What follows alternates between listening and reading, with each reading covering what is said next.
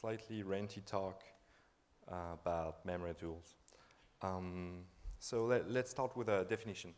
A memory leak is an object in memory that won't be used anymore.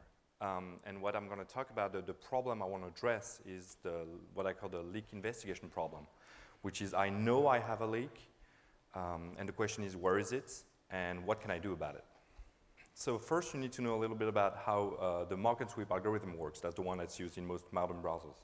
And so you have a set of objects that are called roots, and from the roots, the garbage collector tries to find all the objects that are reachable from the roots. All the objects that are not, like the isolated one here, are considered garbage and are collected. So let's talk about tools. So yeah, I gave a talk earlier this year on garbage collection. Someone asked me, well, could we have a runtime view of this reference graph? And the best answer I had was no. Let's talk about tools. To solve the leak investigation problem, what could we expect from a tool? Well, some people pretend that they make tools that automatically find leaks, but if that were the case, web browsers would just improve their garbage collectors so that they use the techniques of the tools. So that's not really true, or I don't think it is.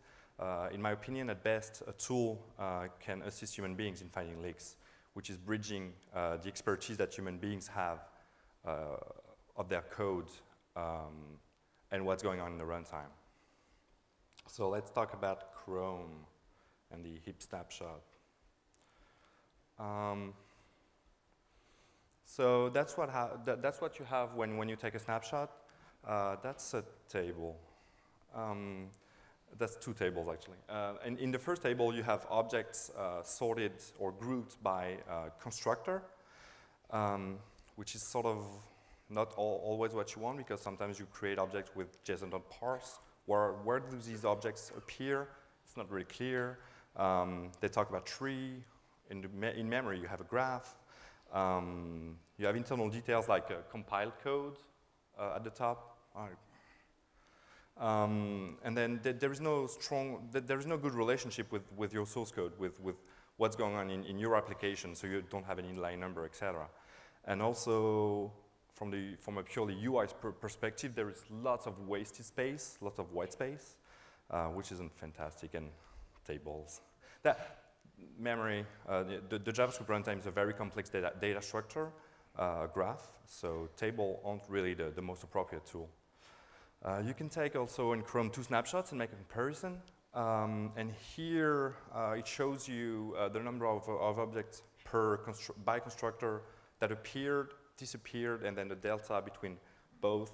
I think that the temporary objects that were allocated and removed between the two snapshots, we don't really need to know about them. Well, I don't think we do. So yeah, and i11 released a tool about memory, and it's pretty much the same, except that it's flat UI. This is terrible.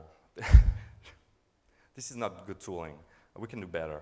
And so what are the requirements? I want a graph. I want to know only about the surviving objects. I want something that tells me about my source code. And so my proposal, I've been recently working on a tool. That's a live representation of the JavaScript runtime in a web page. And I just used G3. I don't have too much time to go on the details on this thing, but I feel that it's better than tables. So I've done some code to do the visualization, the difference, and there's lots to do.